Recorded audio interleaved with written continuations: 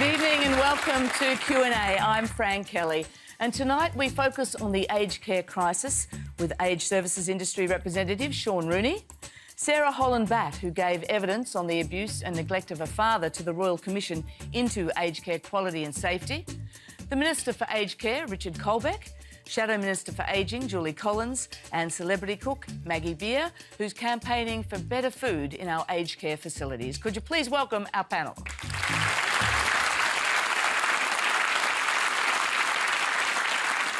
Q&A is live in Eastern Australia on ABC TV, iView and News Radio. The Royal Commission into Aged Care was sparked by a series of ABC investigations into abuse and neglect. Many of us will end up in aged care one day, and almost everybody has a close family member who's already in care. Our first question tonight comes from geriatrician Joseph Ibrahim. Thanks, Fran. Many people would rather die early than enter a nursing home. Do you share their fears? And what will our government and Parliament do to change the situation so that aged care isn't a fate worse than death? I'll come to the Minister in a moment, but Maggie, let's go to the do you share their fears issue of that. Yes, I can see that that is the perception and the reality in lots of places, but we can change it because there are a percentage of people that will always need to go into it. So the perception is there that people would rather not ever go into aged care, but we have to work on the positive and just say it can be changed. I know it can. That's exactly right. And Sarah, I suppose your father is in aged care. I'm sure it wasn't an easy decision. That's something my dad always used to say to me, that he'd rather die before he went into aged care. I'm sure everyone in this room has heard someone say that. But the sad reality is that sometimes you're just dealt an unlucky hand and you have to go in.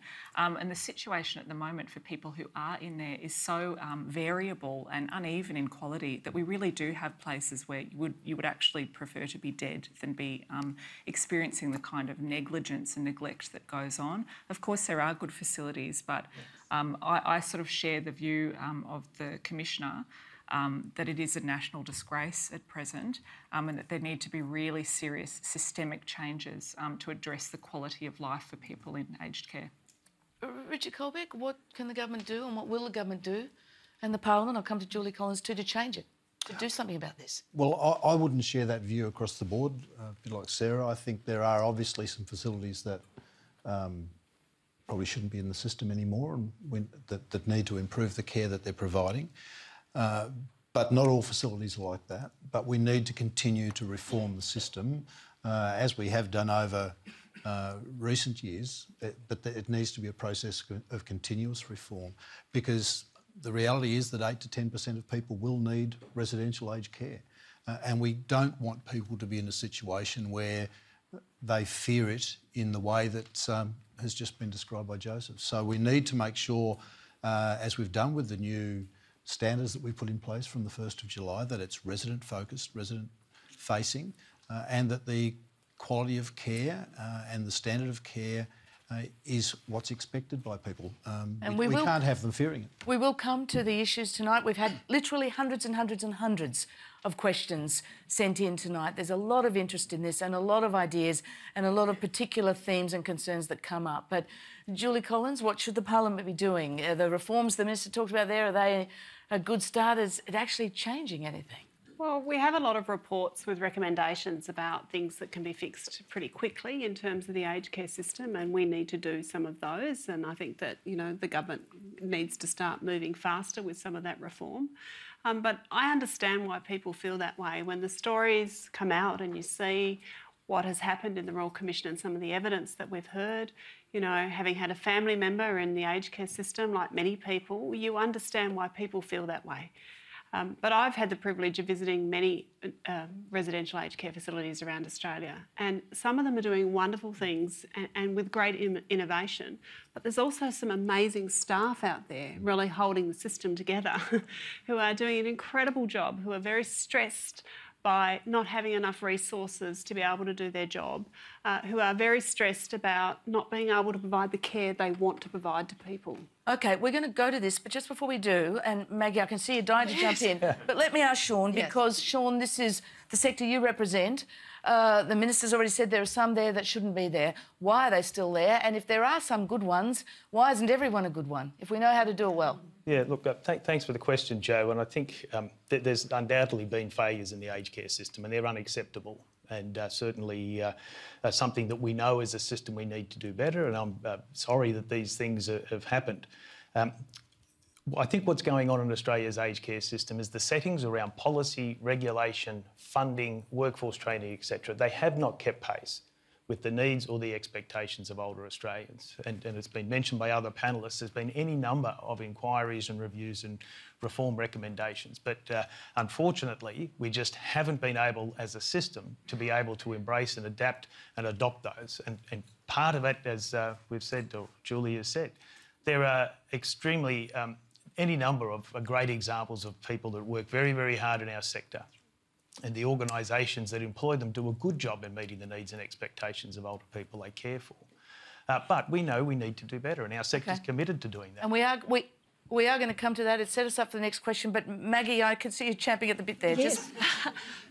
We do have some great organisations, and we should be shouting from the rooftop about them and using them as benchmarks. And we have so many people working so hard with all of their heart, but without time or permission often to do a job as well as they can do.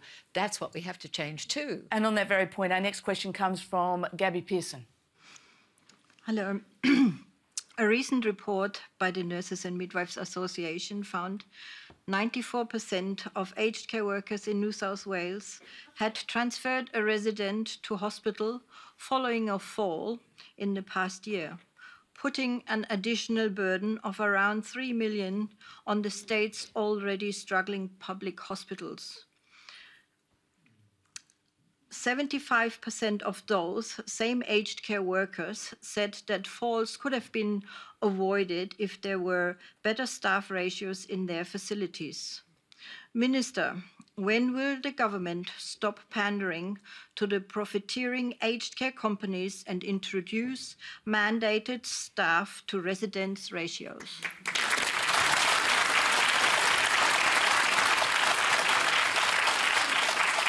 And Minister, I should tell you, Gabby is from the New South Wales Nurses and Midwives Association. I should also say we had literally probably 100 questions from nurses, RNs, or people working in the system making the same point. Ratios. When are we going to get to it, and why not? Well, I understand that that seems to be a simple way to look at trying to change the way that the system works, but it's not necessarily, on the evidence that we have, what's the thing that's going to provide the answer. What is that evidence? What would be wrong with it? Well, there is no evidence to suggest specifically that just ratios are going to make all the difference. No. And so we don't support that. But what we've done in the new residential aged care standards that we introduced, and I mentioned before, on the 1st of July, is a requirement to provide the level of care that's required, including clinical care, which is one of the issues that comes up as a part of this process, particularly around nurses, that provides an effective, high-quality level of care across the sector. So we don't support ratios. There are variabilities between facilities based on the needs of the residents in each of the facilities. So a simple and blunt instrument like providing ratios within the facilities isn't necessarily, across the board, isn't necessarily something that's going to be, in my view, sustainable. But it isn't necessarily, on the evidence that I've seen, going to provide the answer towards providing care. All right, a blunt instrument, Sean? Thank you so much for your question, and thank you for your service, for you and the other RNs and all the other people that work in our sector. Look, good quality staff with the right skills and the right training are fundamental to good care. Every provider I meet, whether it's an RN, a facility manager, a care manager, I haven't met one that hasn't said to me, we don't want more staff, we don't want them better skilled, and we don't want them better remunerated. So there's something to say we know we need more staff. Now, a mandated staff ratio is one way to achieve that outcome. but it's not universally supported. Now, we know the Workforce Task Force did a strategy last year. We know the AMA and the ANMF have come out and recommended this. What the strategy recommended and what the AMA have recommended is to conduct research for optimum staffing models for the Australian system across all the different models of care. And that's a piece of work that we're currently doing, and we'll be looking forward to working with the ANMF and others when we can share that, because we've got to get this right. It's fundamental to getting it right. If that piece of work comes back and says, yes, you need mandated ratios and you need, for instance, a registered RN 24 hours a day, which I think is what the AMA and the nurses recently came up with, will you then support ratios? Well, I think it would have to. I mean, but the outcome we want here is good quality care for older Australians. Yep. And if that's the best way to realise that outcome, then that's what we should be doing. Sarah? Can I just say, you know, on that topic of the blunt instrument, of ratios being a blunt instrument, another synonym for blunt instrument is bare minimum. We're talking about a bare minimum number of staff here. And as someone whose parent has suffered repeatedly from lack of staffing, that's caused Dad broke his hip. He broke 6 ribs from falling. Both of those incidents were because no one was there to help him, and so he had to help himself and tried to get himself around.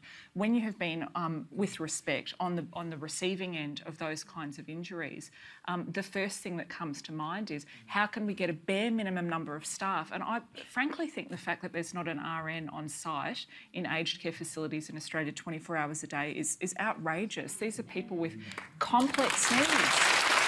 Minister, just to your point, it won't solve every problem. It's a blunt instrument. I mean, do you think it's acceptable to not have an RN on staff? There might be 50 patients, 100 patients, no RN? Well, it depends on the care needs of the residents. I think that's the critical point. Yes, but there will always be a mix, won't it? And it will always change. It will always be a mix, and it will always need to... There will always be high care residents? And what the standard says is that the facilities need to have the appropriate staff on site at all times. What's the appropriate number of staff for 50 people in a ward? That's a matter for the facility to determine. They need to have an appropriate level of staffing on site at all times to provide the appropriate care for the residents. Okay. That's what the standard says, and that's what they're assessed against. Julie Collins, what's Labor's position? Because you haven't come down for ratios either, have you? Well, what we've said is we believe there needs to be more staff, they need to be better trained and better paid. We've been very clear about that. We've also said that we think there should be a nurse on 24 hours a day on site, because I think there's a community expectation, as Sarah has said, that when something goes wrong, particularly in the middle of the night, that there will be a nurse there to help your loved one. That is people's expectations and the community's expectations, and I think that we can deal with that. But the workforce issue is a really serious one, because the Workforce Task Force does make 14 actions of government, and one of those is about a minimum qualification of a Certificate 3 for aged care. I am very concerned that some of the staff don't get enough training and enough support in aged care to do their job. They want to do it really, really well, and they're working so hard to do the best possible job, but they don't have the training they need to do their work in every situation. Maggie, I'm going to leave you there for a minute because I'd like to do a fact check here if I can, with maybe use Joseph there as a fact checker. Joseph, you've been in this industry a long time. You're a geriatrician. What's your response to what you've heard here in terms of from our politicians and the people representing the sector? So I think ratios is a simplistic approach to a complicated problem. We need a bare minimum of staff, is no question of that. It's not just more nursing staff. We don't have enough physiotherapists, occupational therapists, speech pathologists, psychologists, mental health. And you need to have a staff ratio that matches the mix of residents that you're looking after. There's no point having a whole lot of nurses if the residents need allied health support. Yep. What we don't have is enough staff to start with. If we accept that ratios are the answer, then that will not solve the problem in the future. I think the important thing is everyone's been talking about the football. Both teams have the same number of players. How well they work together is how well our facility runs. It's not just about numbers. And I think we become delusional if we think numbers is the answer. But I think Julie's right, if we don't have a minimum to start with, but we've got to be able to think through what are the needs of the residents, what are the professional groups that are needed, and how do we deliver that. And the government missed an opportunity over 10 years ago when we trained more doctors and nurses instead of training people with the skill sets that are needed for the future. And we continue to go back to old ways of doing things. and it's the old ways of doing things that have led us to the problem that we've got today. OK, let's go to the next question, which is a video from Isabel Fisher in Banksia Park, South Australia.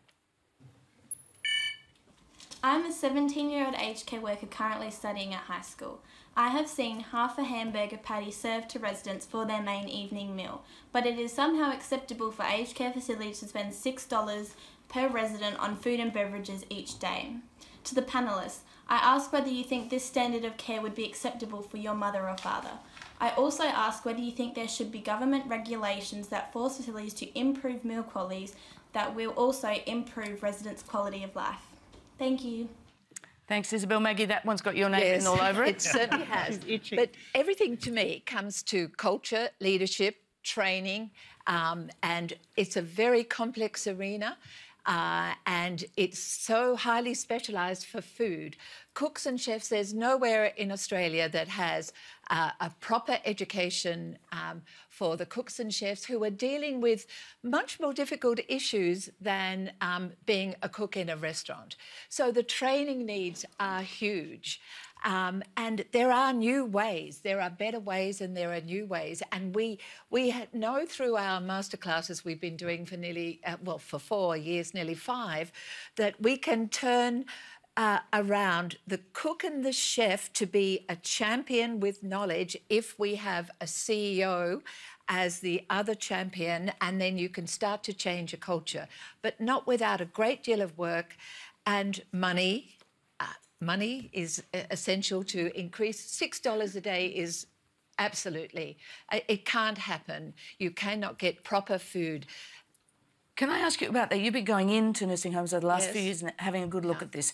Is $6 a day, Isabel mentioned it, I know you've talked about this before, $6 or $7 a day. Is that what nursing homes are working on, and what sort of food are you seeing served up to people? What is making you so worried? Well, I guess we have had 200 cooks and chefs go through our training program, and we have seen their budgets from as low as $4.50 a day to $15 a day. And yet it's not just money that will make the difference. And what worries me is you cannot do real food with the scent of home cooking. Even if you're cooking for 100 people, you need the scents, because we need our saliva to be increased, because as we age, we lose less, lose more of it. And the scent of food is what gives you the cues to eat and helps the pleasure of eating. And at $6 or $7 a day, you can only have processed foods and frozen foods. And so it's impossible to give the quality of life, the quality of life that we must give to our people in aged care homes and in society, by the way. Let's I'm going to continue this discussion about the food, because I know there's a lot of interest, but we do have a follow-up question from Ian Polsis, who's the New South Wales Manager of Leading Age Services Australia. That's the peak body that Sean is in charge of. Maggie, since nearly half of Australian care homes are running at a loss, what services are you willing to see reduced in order to pay for more expensive meals? It's a very difficult question. Because everything ultimately comes down to dollars and numbers of people. But for me, this new way of thinking that we need to step back and see what we can do, being simple and bringing in the reality of with knowledge, you can do really beautiful food where everything else is right for about $10.50 a day. So from $7 to $10.50 is going to make what percentage difference?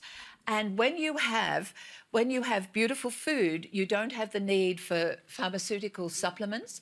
You have a positive workforce because they're proud. So what we do is spend money differently and raise the bar. OK. Sean, $10.50 a day is what Maggie says is required to provide something that is going to be good for you, basically. Is that doable, and do you accept that you could spend that extra $3 there and that would relieve you of the need of some other sort of care? I think what Maggie will tell you, a flavour, aroma, nutrition, all of that wrapped up in a dining experience is what we would all desire. And being able to do that well in an aged care setting is challenging, and certainly Maggie understands some of those challenges. But notwithstanding that, I think Maggie's onto the thing here, that getting that right has a whole range of other benefits for the residents in emotional, social, psychological, all of these types of things. So potentially you will be able to actually realise some economy in that. But to be honest, I think it's a bit of a false economy to say that somehow we're going to have to trade off a meal to a physiotherapist session or something like that. I mean, at the end of the day, we want the system that meets the needs of older Australians that require that support. This is what the country is screaming out for, and this is why this conversation is so important. Sarah, what was the experience for your dad in the nursing home in terms of food? It's the food in his home is actually fine, but you know, when you actually look at the news stories and the stories coming out of the Commission about the food, you do see some really, really grim realities. So for my dad, the food has not been the problem. The staffing, the chronic understaffing has been the issue. There is a connection from some of the questions we've had and the point that Joseph was making too in terms of numbers of staff, Minister, because a lot of the questions came in and said, well, you know, the food is often designed around what's easy to serve, and that's why party pies are served up, because you can just lump it on the plate and people don't need help eating it so much. Or that the food is just served and left out of the range of people and they can't get to it, and that's a problem. So again, it's coming back to staff numbers. Well, the leaving food out of range really would be, in my view, a complete breach of the regulations and the new standards that we've just put in place. And I think Maggie's point that she made earlier about transferring knowledge between the really good facilities and those that aren't so good is one of the really valuable things that we can do. We're doing it in other areas, and I'd commend her for the work that she's been doing over a number of years now around teaching chefs, cooks within aged care facilities to provide a high quality product, because as she quite rightly says, a good food is a really important part of the overall provision of care. It's a really important part of that. And again, as she correctly says, it actually can also help to mitigate some of the other issues. And when she was talking about aromas and smells, I mean, I related to that immediately because that is part of the food experience. Okay, but if we know transferring that knowledge, which is what the government's doing, working with Maggie to do, is a really important part of this, so that the good practice can be transferred across the rest of the sector so that they can put those sorts of things in place as well. I was looking at the books of a facility on Saturday, and they were spending about $12 on their meals. So it's something that I take an interest in. I was looking at the figures that they were talking to me about, but transferring that knowledge across the sector, I think, is one of the ways that we can continue to improve it. Just to finish on this, Maggie, your experience in terms of the transfer, how much eagerness and enthusiasm is there from the institutions to learn? There is a huge eagerness. Everyone wants to do better, but a lot are struggling with the how, and that's that lack of education, that lack of very specific training that is needed, and it turns people around and it makes them the most excited champions ever. And the food is the centre of the plate, but everything else comes around it. It's not just the food, but the food is complicated, and in terms of having to look after vulnerable people and those with dysphagia, you know, and that training just isn't happening unless we're doing it. And there are a lot of other people doing wonderful things, and there needs to be a conduit. We try and be a conduit as the foundation for sharing good information, science that's up to date, tips, things to empower the cooks and chefs, because give them the respect, the kudos that they deserve. They can do more than anyone else to make a difference. And often they're not respected in their own arenas, let alone in the wider world of food. And they are the ones that can really make the difference. And Fran, I've had a number of other people come to me talking to me about exactly what Maggie's been talking about, that have expertise in food, who want to use that knowledge and transfer it into the industry. And in fact, I had an email just yesterday about it. Okay, well, it looks like one of those things that at least the regulators are going to need to make sure that everyone is learning it, everyone is subscribing to the online standards and all of that. Remember, if you hear any doubtful claims on Q&A, let us know on Twitter, and keep an eye on the RMIT ABC Fact Check and the Conversation website for the results. Our next question comes from Judy Muir. Hi. There are over 50% of residents in aged care facilities that suffer from dementia. Many of these residents exhibit perceived challenging behaviours because their needs are not being met. And unfortunately, these behaviours are controlled at the moment too often by chemical and physical restraints. How do you suggest that we resource the aged care sector so that the people with dementia receive not only adequate personal care, but quality care that ensures their individual needs are met? Now, this is a huge issue because something like 52% of people living in our aged care facilities have dementia.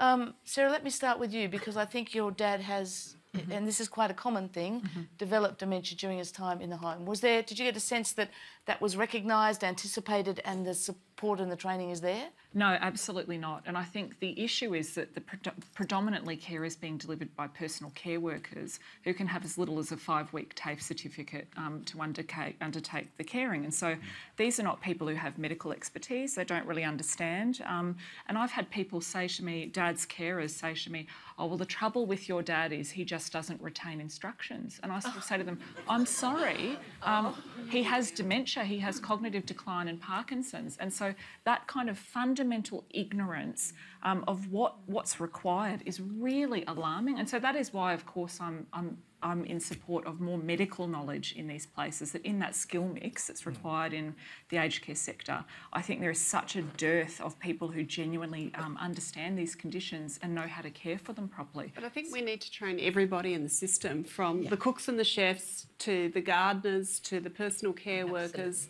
Everybody along the whole system that person comes into contact with needs to understand dementia, and we need to do more in the community to get other people to understand dementia so that people understand the behaviours and how to respond, to encourage people with dementia to continue living in their community for as long as possible, but when it's not possible, that they're getting the best possible care.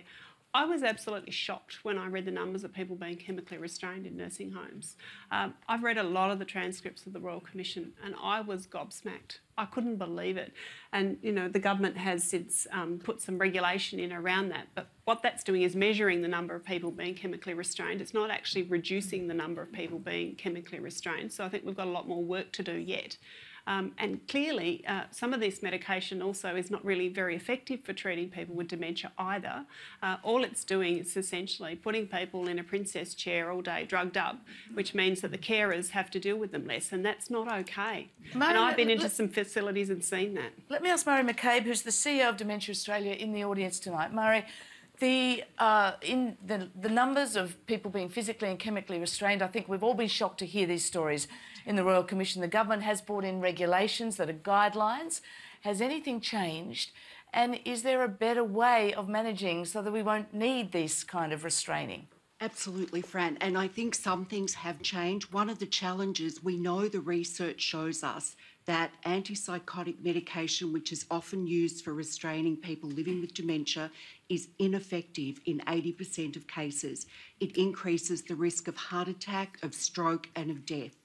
In 20% of cases, it is effective, but people, unfortunately, are unaware of other interventions that are supportive of people and the challenges that they face when their responses are interpreted as being aggressive or inappropriate. Sean Rooney, if, as Marie gave us that statistic, in 80% of the cases, the chemical restraint is ineffective for the people. Why are the institutions using it? Do they not know this? Well, I mean, there is no medication that is administered at an aged care facility that isn't prescribed by a general practitioner.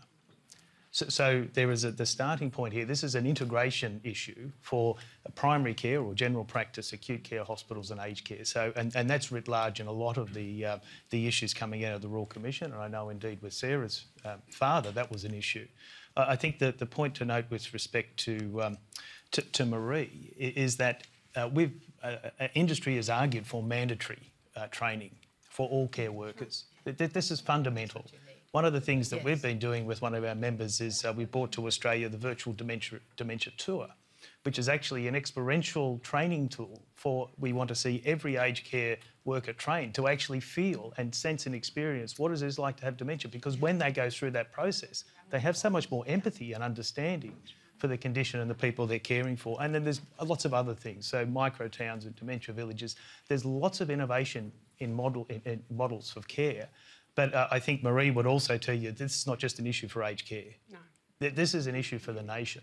Yeah. Because we know that it's such an insidious, debilitating condition that will rob people of their memory, of their confidence, of their identity and of their dignity. And this is something that, as a community and a society, we need to be able to do better. And we see this already, and it's already talked of in terms of an epidemic in Britain, and it was using the same sort of language here. Minister, are you getting the feeling we're talking about we need more training of the carers, we need more people involved? It might not be ratios, but the numbers, as Joe said, we need more people generally. We need more money per head spent on meals. Are you getting the feeling that you're going to need to put a lot more money in here to aged care? Well, it's clear that the industry's under pressure. The whole sector's under pressure, and the numbers confirm that. And Sean and I and Julie have had a number of conversations around that. But in the context of dementia, I agree that the entire aged care workforce needs an uplift. The broader community needs better understanding of dementia, and I think that comment's true. The medical profession needs to understand it better. I've done the experience that Marie's got at Dementia Australia, and it's quite confronting. Yes, indeed. Yeah, Fran, can I just say, I mean, if we want a world-class aged care system, it's going to require world-class funding. Yeah. So when the Minister says an uplift... What sort of numbers are we talking about? So currently we spend less than 1% of GDP on aged care. The OECD average is 1.5%. So surely that's telling us that we're behind the 8 ball. We know there's 50% of residential care facilities are currently operating at a loss. That this is not a sustainable, viable system as it currently stands, and we need to come up with a solution right now. So, again, what sort of figure are you anticipating? I mean, I imagine, and I could be putting words into the Minister's mouth, that at some point he'll say, well, we'll wait to the Aged Care Royal Commission. But a lot of people have made the point, we've had 20 inquiries, we basically know the issues. And Fran, we can't wait. The Minister knows. We've said $1.3 billion is required over the next 18 months. 1.3 billion? In addition to what's currently in the budget, in order to maintain standards up until we get an outcome from the Royal Commission. Now, that's just in residential aged care. That doesn't deal with the 120,000 people looking for support in their homes on the home. We're getting to them. Joseph? I just wanted to be clear that the issue about physical and chemical restraints been known for over 10 years, been involved with both parties, Parliament's known about it, medical staff have known about it, and nothing has changed. And so to say that we're dealing with it as a new problem is wrong. It's been there for a long time. And so the problems that allow it to have existed remain in a lack of leadership in terms of the whole country on that topic, and stating a law that says that we should not restrain people, I think was really not very helpful, because people know you're not meant to restrain or shackle. So simply saying it's now illegal is not a help. The help that's needed is to get to the root cause of why it occurs. And we lack respect for older people, we lack bipartisan approaches to it, and the Parliament's generally been gutless about addressing aged care issues for the last 10 to 15 years. Can I just say on that, Fran?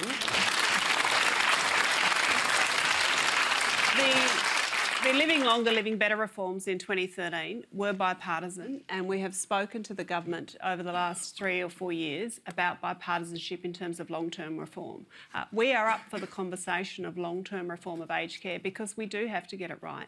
But we also need to act soon. Labor is not in government. You know, Richard is the minister here. We need leadership to change this and change it quickly. The problem we have had, in my view, is that we've had 6 years and 4 ministers, and they're taking time to get across their brief, which you understand. But what it's done is it's delayed the reform that is necessary, and we need to act faster. Hang on, Maggie. Well, just to respond. Oh, you will get to respond, trust me. Thank you. But I want to bring food into dementia. You mentioned unmet needs and aggression that can happen because someone is agitated. We have examples of homes that have cottages where there are a carer and 10 or 12 people in a cottage, and they actually cook with the carer. They go shopping. They're not confined by 4 walls where they can't open a door.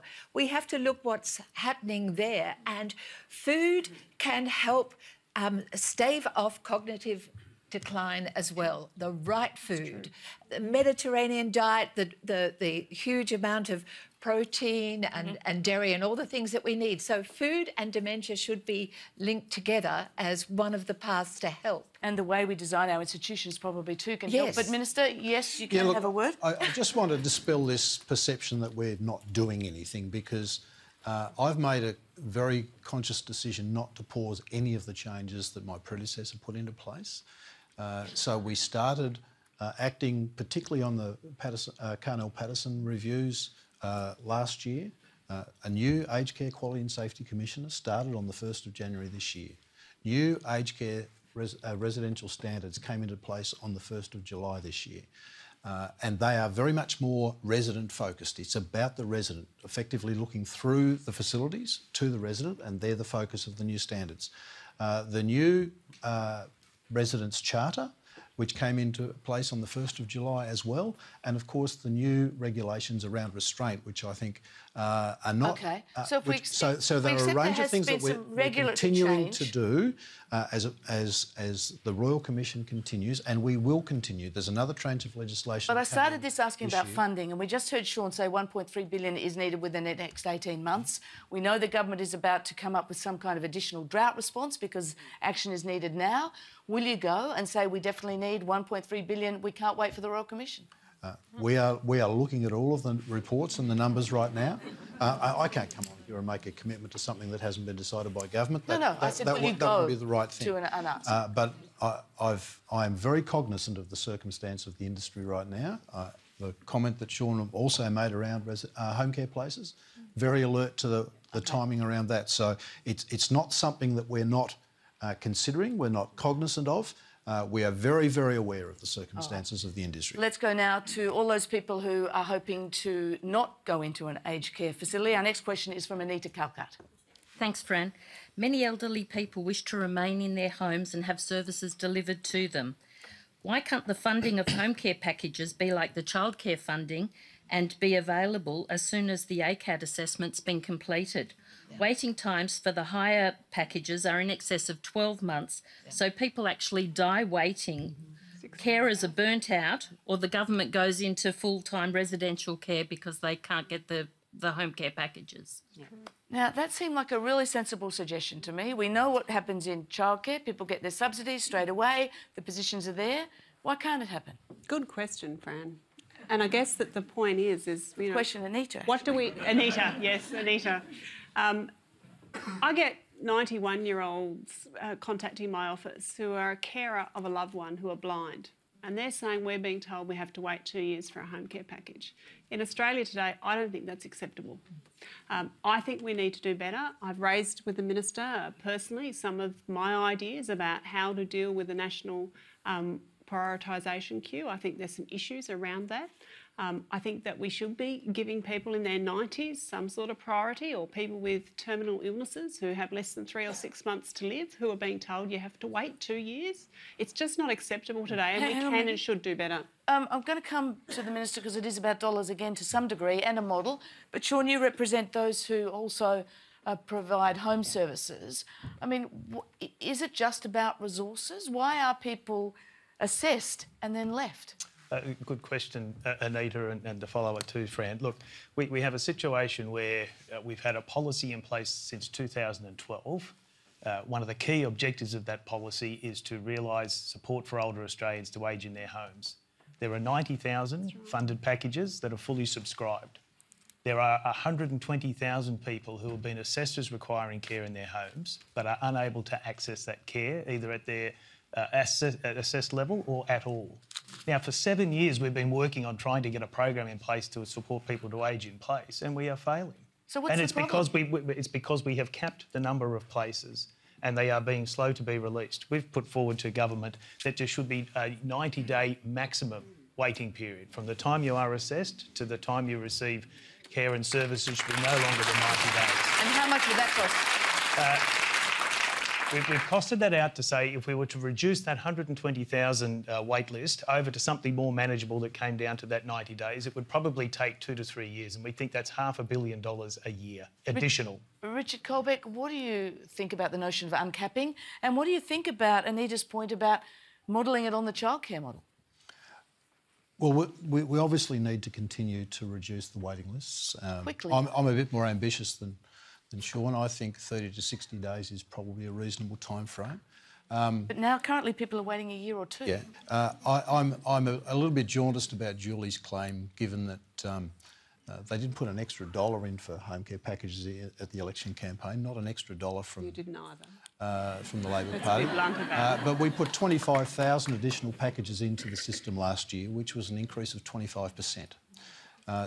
Since last year's budget, we put $2.2 billion into additional... OK, but it's still not enough, clearly. No, so what's the answer? And we're still not there yet. I agree with Sean around the model. I've got some concerns around the structure of the model, and I think that we can activate a lot of money that's locked up within the system that's not being utilised at the moment. So I'm actively looking at that at the moment, and not necessarily like a childcare situation, but the model that we use for NDIS, I have to say, has more attraction to me, but we're still working our way through that process. But at the end of the day, it's going to continue to require additional resources, and on the current projections, we're at 125,000 packages. We'll go to 157 by 22-23. But we've got 128,000 people waiting. Yes, but not all of those are not receiving care. 95% of those are receiving care at some level, may be lower than what they are, but 95% of them are either receiving a package at a lower level or receiving care through community home care, a CHSP package. So it's not that they're not receiving any care at all, they're receiving some care but not necessarily at the level that they've been assessed, Sarah? which is the issue we've got to deal with. I think something that's just being lost in this discussion about funding is the transparency about where exactly it's going. You know, we are hearing... This year, I suppose, roughly, we'll be spending $20 billion on aged care funding, which is a lot of money when you consider there are around 200,000 people in residential care and then people with home care packages. We know that home care packages are being rorted. We know that people are using that money for exorbitant administration fees. We also know that with aged care funding, with residential aged care funding, that yes, some providers are struggling, but other providers are paying out gigantic dividends and making huge profits for their shareholders when they're primarily being funded with Commonwealth government funding. So I really think that in order to be given these checks for more taxpayer funds, we need radical transparency about where this money's going. Yep.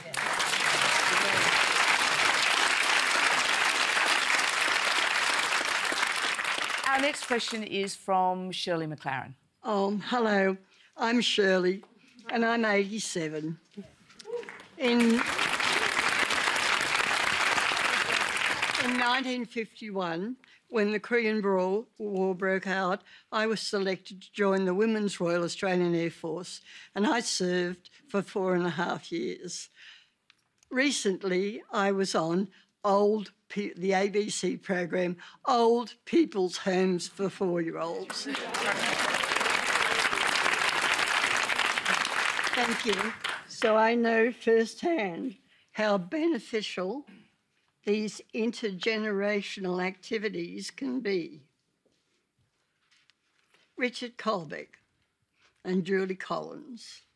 If intergenerational activities can help delay the onset of dementia and help reduce the severity of dementia symptoms, then what plans does the government have to fund intergenerational activities in the future?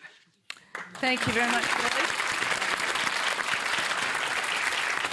And I'm pretty sure everyone's going to want to have a go at this. But let's start with the two politicians on the panel. So, Julie?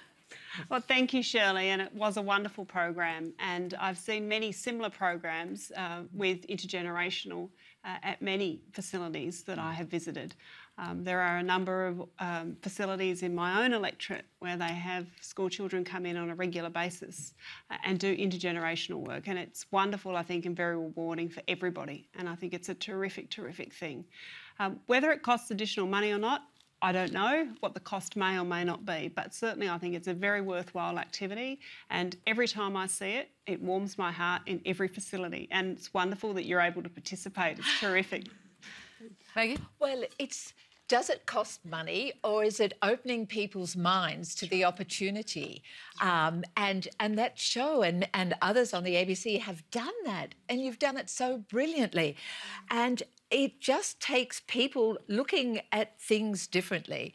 And we have, I went to the opening of a Montessori school in South Australia 2 months ago in the middle of an aged care home. Can you believe it? That's what we need. We need to encourage it, talk about it, and show how great it is. Sean, does it cost money? Look, thank you so much for your story. Thank you for the program. Thank you for your war service. It doesn't cost money. What it costs is time.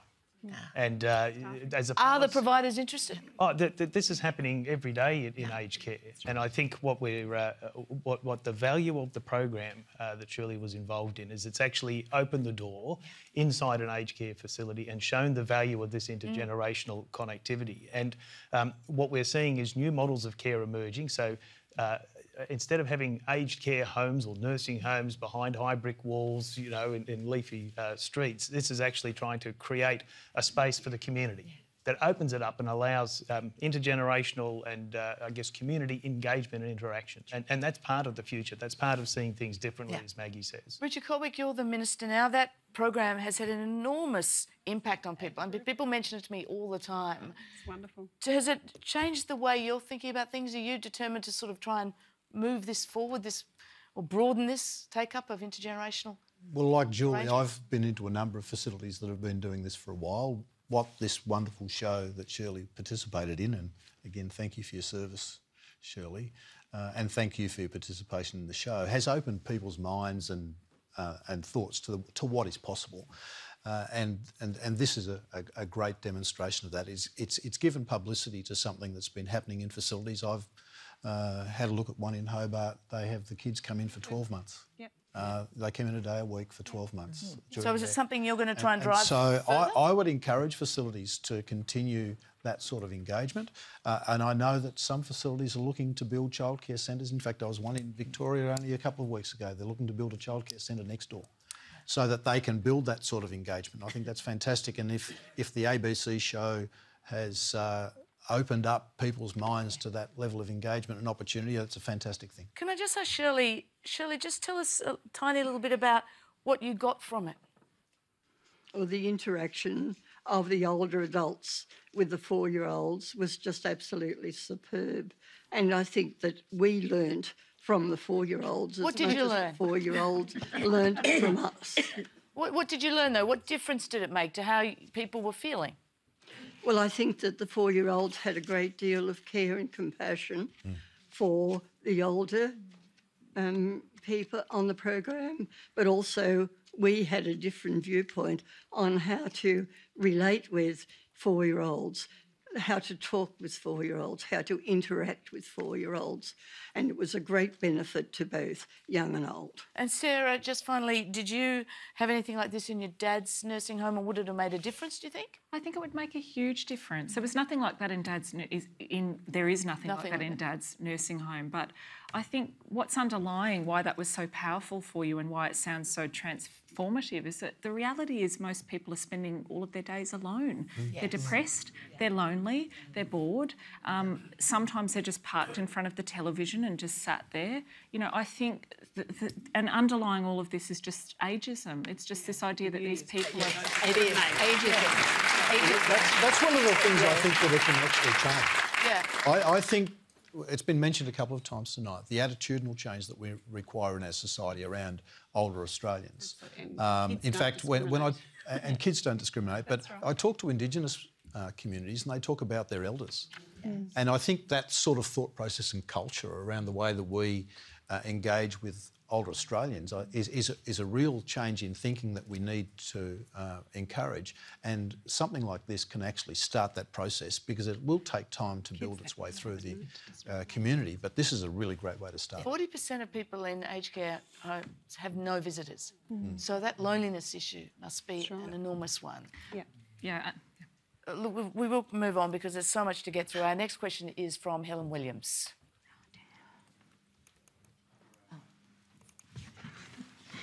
My parents' aged care facility failed 2 accreditation reviews. receiving a serious risk notification, and yet they are allowed to continue to operate. I've worked in aged care and witnessed the same issues in many facilities, and I believe the issues are systemic.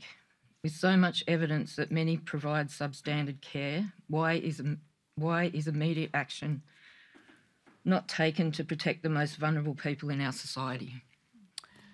Sean Rooney, why are there still places operating that have all these complaints made against them? They fail the accreditation all the time. They go after warning and warning, and they're still open. Look, thanks for the question, Helen, and thanks for the work you do in the sector. I think we all need to have confidence in the aged care system, and that comes from good regulation and good performance and good behaviour. And how would you describe it currently? Well, I think what we're finding is we have a system that's in transformation where the regulator is learning how to do their job better, whilst the aged care providers are doing their best to do their job better. Getting back to the actual process of, I guess, assessment and accreditation, when a service has a non-compliance, when they're not meeting the standards, the best and most appropriate outcome is to get that service back into compliance.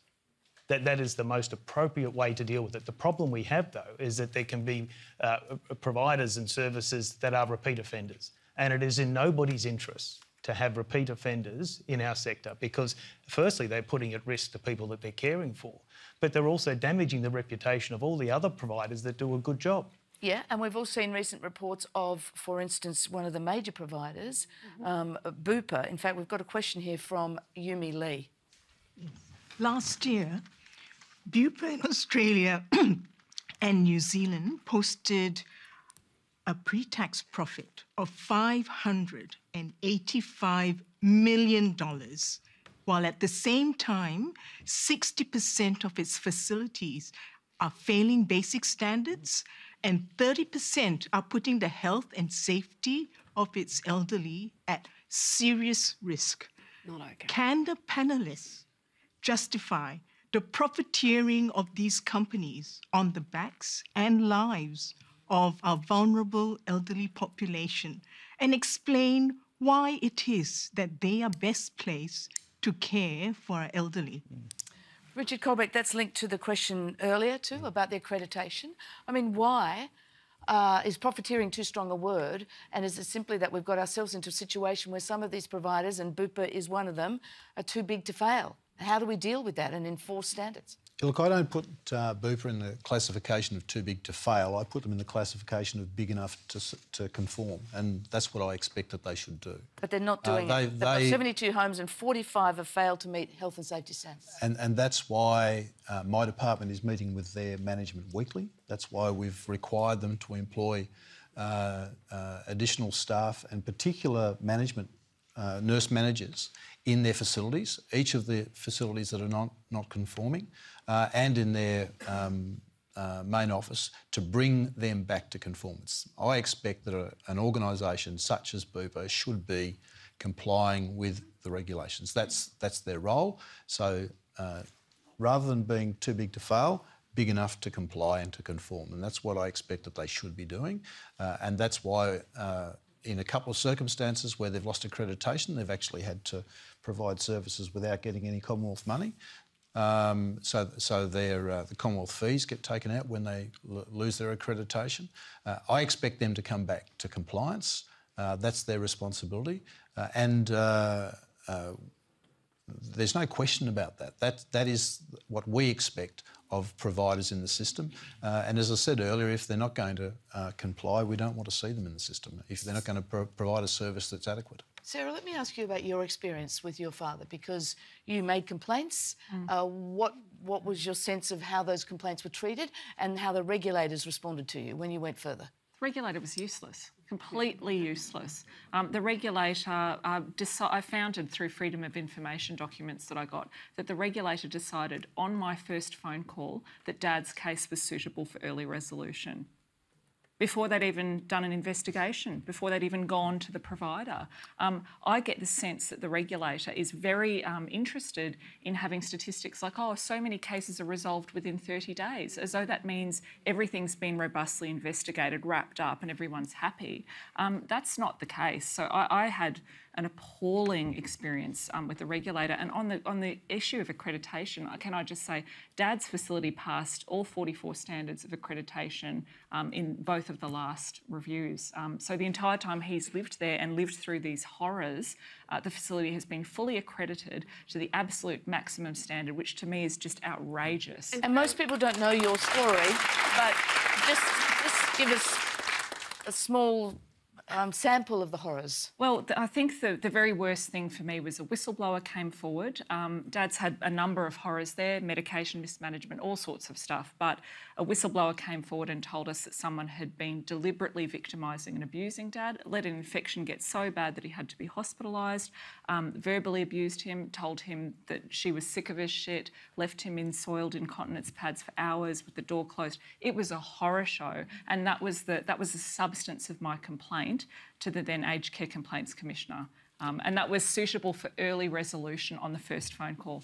Julie, I'll come to you in a moment, but Sean Rooney, isn't the reality that that complaint and that person who was known to have behaved like that could, if they were fired, and we don't even know if they were, could then get a job in another institution and there'd be no record of them? Yeah. That's right. You're right, Fran, and this is one of the shortcomings in the system, is that there is... Shortcoming? There is is that what we call that? There is not a national database, which we've advocated for and fully support, for personal care workers, so we can actually track their accreditation, their qualification, and also their work history. Because at the moment, if you're employing somebody into the sector, you're relying on all the usual police checks and referees. But if you don't have that, I guess, professionalisation of the sector, then we can't be assured that these people aren't actually moving to other locations. And that's why it's fundamentally important to get that right. We keep hearing what's fundamentally important to get right. We know what they are. We've allegedly got the reforms in place, but we keep hearing these stories, Julie. And the stories are not acceptable. I mean, it comes back to the point that Sarah made earlier about transparency of funding and where does it go. I think that if we're going to talk about future funding of the aged care system, if we're going to talk about what is quality aged care and how we're going to pay for it, we have to have transparency on where the money goes. If it's taxpayer money, we need more transparency. But we also need transparency around the complaint system. And I said on the very first day, when the legislation came through about combining the Safety Commissioner and the regulator, that I wasn't convinced that the new Safety Commissioner has enough powers to intervene and arbitrate early. And I think that the Commissioner needs more powers to intervene and arbitrate much earlier in any of the complaints that it is receiving. I mean, if your complaint at the very first phone call was requires early investigation and decision, then why didn't that happen? Okay. That is my question. It should be able to happen, and they should be able to arbitrate and make a decision and rectify it quickly. The other thing is for repeat offenders that continually breach accreditation, I think we need to consider some form of penalty. Criminal penalty? I think we need to consider some sort of penalty. Okay. There are so many issues. There are so many boroughs to go down. Maggie, I know you want to have a say, but we have only time for one last question, and I know you will want to have a say on this one. It's from Kate Radcliffe. Oh, fantastic. Firstly, I'd like to say, Maggie, I want to be you when I grow up. Right. So I'm really glad I got this last question. Maggie, you represent a wonderful, caring, accomplished person in her senior years who is still doing what she loves, and you always take an interest in everyone you encounter, which I'm sure we all agree, and I really admire that. You're a recognisable role model for ageing well. Do you think we as a community need to make more of an effort to celebrate ageing so that we do not forget our elders nor subject them to substandard healthcare, and as a society allow them the best quality of life in their final years? Absolutely. But celebrating age is what we should be doing. And what we should be doing is making sure we're all connected, that we're doing something that we love, and that we encourage everyone around us to do this. And see the respect for those that have lived long lives and gone through so many things that, you know, have made this country what it is today. And you know, there's got to be joy in life. There's got to be pleasure. And so, you know, I bring so much back to food where, you know, nutrition is not Bring it enough. all back to food. Nutrition is not enough. Pleasure and the will to be engaged and be part of a community and multi-generational, and, you know, getting back to what we're talking about in this sector, professionalism. We have to raise these standards so everybody that is part of it has got to show that they know what they're doing and to be so registered. And look at every good bit of information that is around. Look at and utilise it and change your thinking and love life. Right. That's what we all should be doing. And on that note, that is all we have time for tonight. Could you please thank our panel, Sean Rooney, Sarah Holland-Batt, Richard Colbeck, Julie Collins and Maggie Deere.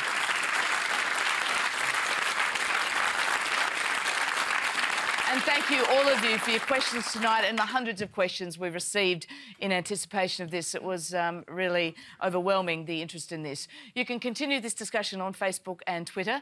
Next week on Q&A, Hamish McDonald will be in the chair with journalist, comedian and researcher at the Australian Strategic Policy Institute, Vicky Hsu, Ethics Centre CEO Simon Longstaff, the Financial Review's National Affairs columnist Jennifer Hewitt, Liberal MP Tim Wilson and Labor Shadow Minister Tim Watts. Until next Monday, good night.